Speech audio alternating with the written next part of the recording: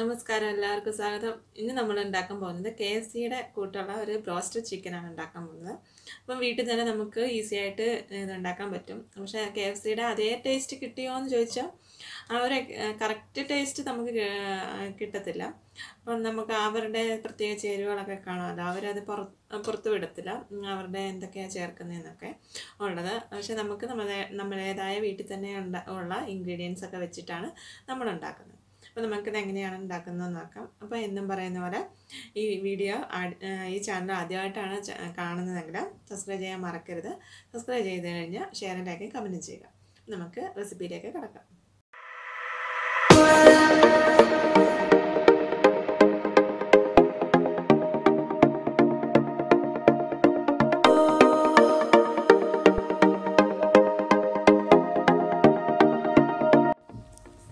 ഇനി നമ്മൾ ഉണ്ടാക്കാൻ പോകുന്നത് ഒരു KFC സ്റ്റൈല് ഫ്രൈഡ് ചിക്കനാണ് ഉണ്ടാക്കുന്നത്. അപ്പോൾ അതെങ്ങനെയാണ് ഉണ്ടാക്കുന്നതെന്ന് നോക്കാം. അതിന് എന്തെല്ലാം ചേരുവകളാണ് വേണ്ടതെന്ന് നോക്കാം. അപ്പോൾ അതിനായിട്ട് നമ്മൾ ലെഗ് പീസസ് ആണ് ചിക്കൻ്റെ എടുത്തിരിക്കുന്നത്. ഒരു 8 പീസസ് എടുത്തിട്ടുണ്ട്. പിന്നെ വേണ്ടത് നമുക്ക് കുരുമുളക് പൊടി വേണം. കുരുമുളക് പൊടിച്ചതാണ് എടുത്തിരിക്കുന്നത്. ഒരു 1.5 ടീസ്പൂൺ എടുത്തിട്ടുണ്ട്. ഒരു അരമുറി ചെറുനാരങ്ങ എടുത്തിട്ടുണ്ട്. പിന്നെ ഒനിയൻ പൗഡറും ഗാർലിക് പൗഡറും. ഈ ഒനിയൻ പൗഡറും ഗാർലിക് പൗഡറും നമുക്ക് മേടിക്കാൻ കിട്ടും. ഇപ്പം ഇല്ലെങ്കിൽ തന്നെ കുഴപ്പമില്ല. ഇപ്പം ചിക്കൻ പീസസിൽ നമ്മൾ ഇഞ്ചിയും വെളുത്തുള്ളിയും അത് പുരട്ടി വെച്ചാലും മതി. ഇപ്പം ഞാൻ അങ്ങനെ പുരട്ടാതെ തന്നെ ഇപ്പോൾ ഒനിയൻ പൗഡറും ഗാർലിക് വെളുത്തുള്ളിയുടെ പൊടിയും ഒക്കെ വാങ്ങിച്ചതാണിത്. അപ്പോൾ അതിന് വേറൊരു ഫ്ലേവറാണുള്ളത്. ഇനി വേണ്ടത് മുളക് പൊടിയാണ്. മുളക് പൊടിക്ക് പകരം പപ്പരിക്ക പൗഡർ എന്ന് പറയുന്ന ഇത് കടയിൽ നിന്ന് മേടിക്കാൻ കിട്ടും. അപ്പോൾ അതാണ് ഇതിനൊക്കെ കൂടുതലും യൂസ് ചെയ്യുന്നത്. പക്ഷേ എൻ്റെ കയ്യിൽ അതില്ലാത്തതുകൊണ്ട് ഞാൻ മുളക് പൊടിയാണ് ഇടുന്നത്. അപ്പോൾ മുളക് പൊടി ഒരു 2 ടീസ്പൂൺ എടുത്തിട്ടുണ്ട്. പിന്നെ കുരുമുളക് പൊടി ഒരു 1/2 ടീസ്പൂൺ, ഒനിയൻ പൗഡർ, പിന്നെ വേണ്ടത് ഗാർലിക് വെളുത്തുള്ളിയുടെ പൊടി ഒരു 1/2 ടീസ്പൂൺ, ഒറിഗാനോ ഈ പിസയിലൊക്കെ കാണും നമ്മൾ ഒറിഗാനോ അതിനൊക്കെ ഫ്ലേവർ കൊടുക്കുന്ന ഒന്നാണ് ഒറിഗാനോ. അപ്പോൾ നമ്മുടെ വീട്ടിൽ ഉണ്ടെങ്കിൽ മാത്രം ഒറിഗാനോ യൂസ് ചെയ്യുക, അല്ലെങ്കിൽ അത് സ്കിപ്പ് ചെയ്യുക. അപ്പോൾ അതൊരു 1/2 ടീസ്പൂൺ എടുത്തിട്ടുണ്ട്. പിന്നെ വേണ്ടത് ഓൾ പർപ്പസ് ഫ്ലോർ ആണ്, മൈദ. അതല്ലെങ്കിൽ ഓൾ പർപ്പസ് ഫ്ലോർ അല്ലെങ്കിൽ മൈദ, അതൊരു 1 കപ്പ് എടുത്തിട്ടുണ്ട്. പിന്നെ ഒരു മുട്ട എടുത്തിട്ടുണ്ട്. ഒരു അത്യാവശ്യം വലുപ്പമുള്ള മുട്ടയാണ് എടുത്തിരിക്കുന്നത്. ചെറിയ മുട്ടയാണെങ്കിൽ 2 എടുത്തോളൂ. പിന്നെ കോൺഫ്ലവർ ഒരു 1.5 ടീസ്പൂൺ എടുത്തിട്ടുണ്ട്. പിന്നെ ആവശ്യത്തിന് ഉപ്പ്, പിന്നെ ഫ്രൈ ചെയ്യാൻ ആവശ്യമായ ഓയിൽ. അപ്പോൾ അതിപ്പം വെജിറ്റബിൾ ഓയിൽ ആയാലും മതി. അപ്പോൾ അതായിരിക്കും ഒന്നുകൊണ്ട് നല്ലത് വെളിച്ചെണ്ണയെക്കാട്ടിൽ. അപ്പോൾ ഇങ്ങനെയുള്ള ഫ്രൈഡ് ചിക്കൻ ഉണ്ടാക്കുമ്പോൾ നമ്മൾ നാടൻ രീതിയിലല്ലല്ലോ ഉണ്ടാക്കുന്നത്, ഈ ഒരു രീതിയായിരിക്കും ഒന്നുകൂടെ നല്ലത്. അപ്പോൾ അതെടുക്കുക. അത് ആവശ്യത്തിന് നമ്മൾ ഡീപ് ഫ്രൈക്ക് ആവശ്യമായിട്ടുള്ള ഓയിൽ എടുക്കുക. ഇനി നമുക്കിത് എങ്ങനെയാണ് ഉണ്ടാക്കുന്നത് നോക്കാം. അതിനായിട്ട് നമ്മൾ ഒരു ചിക്കൻ എല്ലാം നമ്മൾ തൊലിയൊക്കെ കളഞ്ഞതിന് ശേഷമാണ് ഞാനിവിടെ എടുത്തിരിക്കുന്നത്. ചില നാടൻ കോഴിയൊന്നും അല്ലല്ലോ ഇത്. അപ്പം നമ്മൾ ഷോപ്പിൽ നിന്ന് വാങ്ങിക്കുന്നതായിരുന്നു. നമ്മൾ സ്കിന്നെല്ലാം റിമൂവ് ചെയ്തതിന് ശേഷമാണ് ഉപയോഗിക്കുന്നത്. നല്ലപോലെ കഴുകി വൃത്തിയാക്കിയ ചിക്കനാണിത്. അപ്പോൾ നല്ല ഉപ്പുവെള്ളത്തിലൊക്കെ ഇട്ടതിന് ശേഷം നല്ലപോലെ കഴുകി വൃത്തിയാക്കിയ ചിക്കൻ പീസസാണിത്. ഇനി നമുക്ക് ഇതിനകത്തോട്ട് ഒരു നാരങ്ങയുടെ പകുതി നമ്മൾ എടുത്ത് വെച്ചിട്ടില്ലേ, ആ നാരങ്ങ ഇതിനകത്തോട്ട് പിഴിഞ്ഞ് ഒഴിക്കുക. അപ്പോൾ സൈഡുണ്ടെങ്കിൽ അത് മാറ്റി കളയുക. എന്നിട്ട് കുറച്ച് ഉപ്പും കുരുമുളകും കൂടി ആഡ് ചെയ്തതിന് ശേഷം നല്ലപോലെ ഒന്ന് മിക്സ് ചെയ്തതിന് ശേഷം ഇതൊരു അരമണിക്കൂർ ഇതൊന്ന് മാരിനേറ്റ് ചെയ്തിട്ട് ഫ്രിഡ്ജിൽ അരമണിക്കൂർ നമുക്ക് വെക്കാം.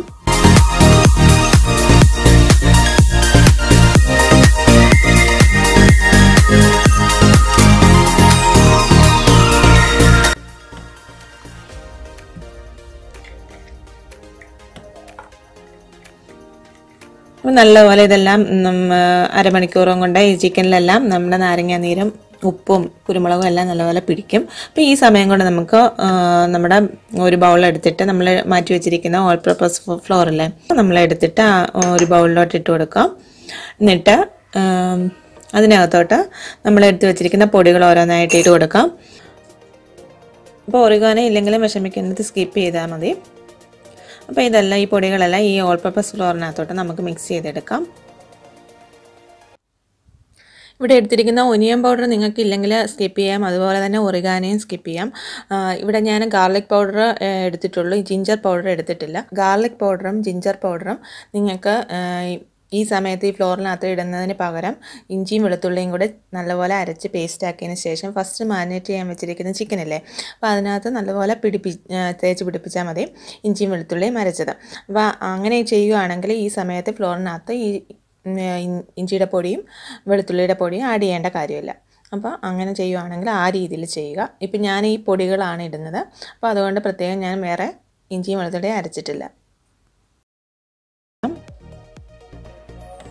ഇനി ഓരോ ചിക്കൻ പീസസും ഈ ഫ്ലോറിനകത്ത് മുക്കിയിട്ട് ഒന്ന് റോൾ ചെയ്തെടുക്കണം.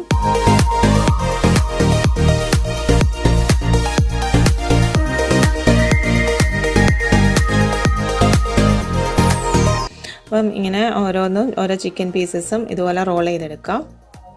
എല്ലാ ചിക്കൻ പീസസും ഇതുപോലെ റോൾ ചെയ്തതിന് ശേഷം നമുക്ക് ഒരു 10 മിനിറ്റ് മാറ്റി വെക്കാം.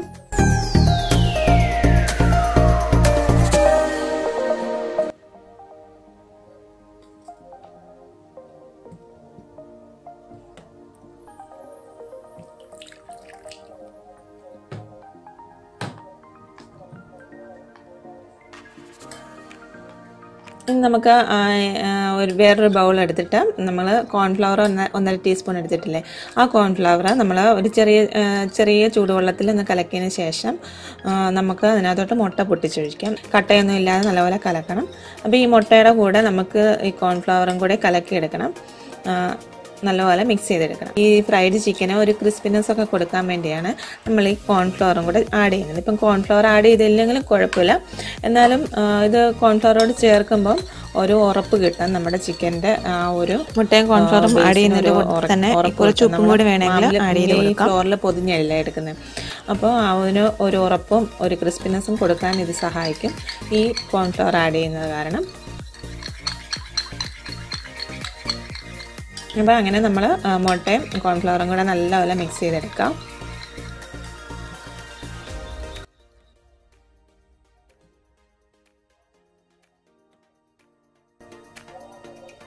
ഇനി നമുക്ക് മാവൊക്കെ പുരട്ടി വെച്ചിരിക്കുന്ന ചിക്കൻ പീസസ് ഇല്ലേ, അത് ഇനിയും ഒന്നും കൂടി ഈ മുട്ടയുടെ മിക്സില്ലേ, മുട്ടയുടെ മിക്സിലോട്ട് ഒന്നുകൂടി ഇത് ഓരോന്നും മുക്കിയിട്ട് പിന്നെ അതിൽ നമ്മൾ മാറ്റി വെച്ചിരിക്കുന്ന ഫ്ലോറിൻ്റെ മിക്സിലോട്ട് ഒന്ന് റോൾ ചെയ്തെടുക്കുക.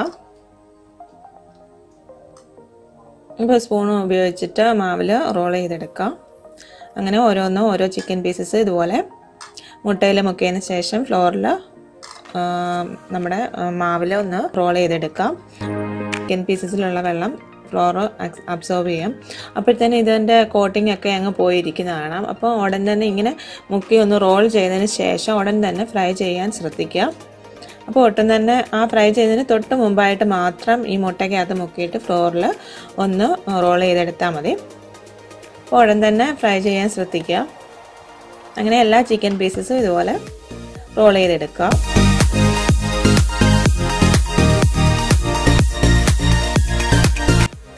ഇനി നമുക്കൊരു പ്രഷർ കുക്കർ അടുപ്പിൽ വെച്ചിട്ട് അതിനകത്ത് ആവശ്യത്തിന് എണ്ണ ഒഴിച്ചു കൊടുക്കാം. എണ്ണ ചൂടായതിന് ശേഷം ഓരോന്നും നമുക്ക് ഫ്രൈ ചെയ്തെടുക്കാം. ഇത് വിസിൽ മാറ്റിയതിന് ശേഷം ഇതിൻ്റെ അടപ്പ് അടച്ചു വെച്ചതിന് ശേഷം ഒരു 5 മിനിറ്റ് നമുക്ക് മീഡിയം ഫ്ലെയിമിൽ ഇത് വേവിച്ചെടുക്കണം. അപ്പോൾ ഇത് നല്ലപോലെ അടഞ്ഞിരിക്കുന്നതുകൊണ്ട് ഇത് നല്ലപോലെ ചിക്കൻ പീസസൊക്കെ നല്ലപോലെ വെന്ത് കിട്ടും. അപ്പോൾ അതിനുവേണ്ടിയാണ് നമ്മൾ വിസിൽ ഉപയോഗിക്കേണ്ട. വിസിൽ ഉപയോഗിച്ചാൽ ഓവറായിട്ട് നമ്മൾ വെന്ത് പോകും. അപ്പോൾ അതുകൊണ്ട് ഈ വിസിലില്ലാതെ നമ്മളത് അടച്ചു വെച്ചതിന് ശേഷം ഒരു 5 മിനിറ്റ് മീഡിയം ഫ്ലെയിമിൽ ഇത് വേവിച്ചെടുക്കുക. അപ്പോൾ നല്ലപോലെ ഇതിൻ്റെ ആകമൊക്കെ നല്ലപോലെ വെന്ത് കിട്ടും. അപ്പോൾ സാധാരണ പാൻ ഉപയോഗിച്ചായാലും ഫ്രൈ ചെയ്താൽ മതി. ഞാനിവിടെ ഇത് നല്ലപോലെ പെട്ടെന്ന് വേകാൻ വേണ്ടി പ്രഷർ കുക്കർ എടുത്തെന്ന് മാത്രം.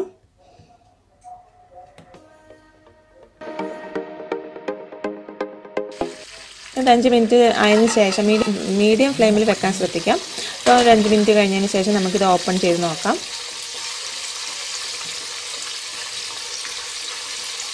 എന്നിട്ട് ഇത് ഓരോന്ന് തിരിച്ചിട്ട് കൊടുക്കാം.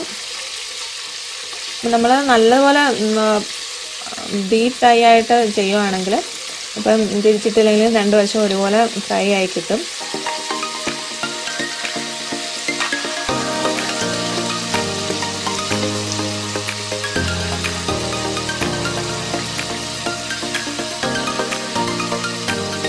മറുവശം കൂടി ഒന്നും കൂടി ഫ്രൈ ചെയ്യാൻ വേണ്ടി ഒന്നും കൂടി ഞാൻ തിരിച്ചിട്ട് കൊടുക്കുകയാണ്.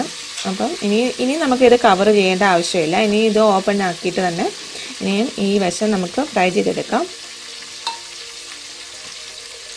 ഇത് ഓൾറെഡി വെന്ത ചിക്കൻ ആണല്ലോ, അപ്പോൾ ഇനിയും ഇത് കവർ ചെയ്തിട്ട് കുക്ക് ചെയ്യേണ്ട ആവശ്യമില്ല.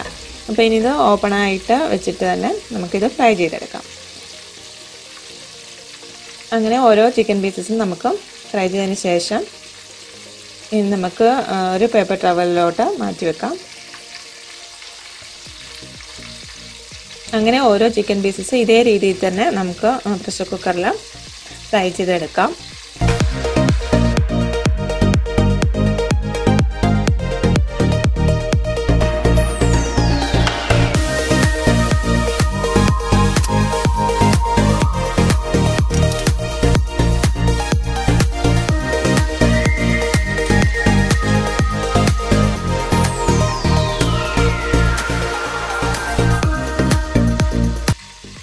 പെട്ടെന്ന് തന്നെ നമുക്ക് ഒരു ബ്രോസ്റ്റഡ് ചിക്കൻ ഒക്കെ ഉണ്ടാക്കിയെടുക്കാൻ പറ്റും. നമ്മുടെ മാവൊക്കെ നല്ലപോലെ ഇതിനകത്ത് പൊതിഞ്ഞിരിക്കുന്നുണ്ട്.